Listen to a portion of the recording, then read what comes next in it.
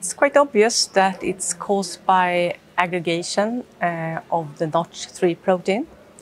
And the NOTCH3 protein is very important for the vascular smooth muscle cells in the vessel wall.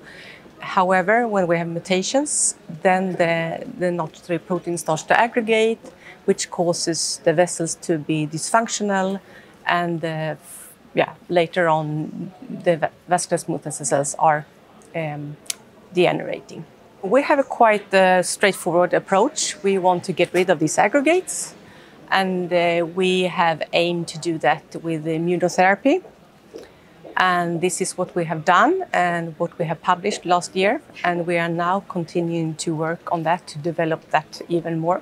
So we have performed an active immunization where we have done the aggregated NOTCH3 protein in the lab, and we have immunized the mice for 4 months.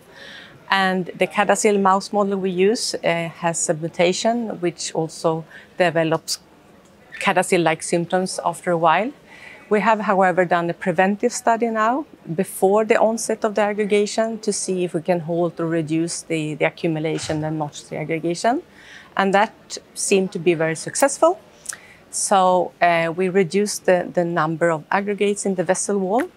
And also we have looked into the serum to see if we can find any relevant biomarkers for NOTCH3. And we could also see that there were changes in NOTCH3 extracellular domain in the serum. So we think that is a good both prognostic and also a therapeutic biomarker. Actually, next week we will start a new round of active immunization, but in a more severe CADASIL mouse model.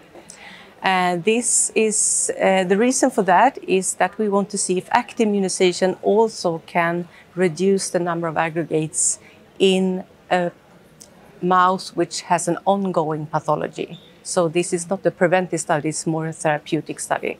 And we want to do that also longer time. So 9 months, starting from 3 months old to 12 months old mice. So that will be super interesting to see if that also can be a good therapy for actually patients in the long run, which actually come with symptoms. So we are doing quite a lot of omics as well. We're doing transcriptomics in the brain vasculature of the mouse model from different ages, but we also do omics in human CADASIL brain tissue in the vessel wall, transcriptomics, and also proteomics. So we have like a wide variety of different omics methods to explore if they can be used as biomarkers, but also as therapeutic targets.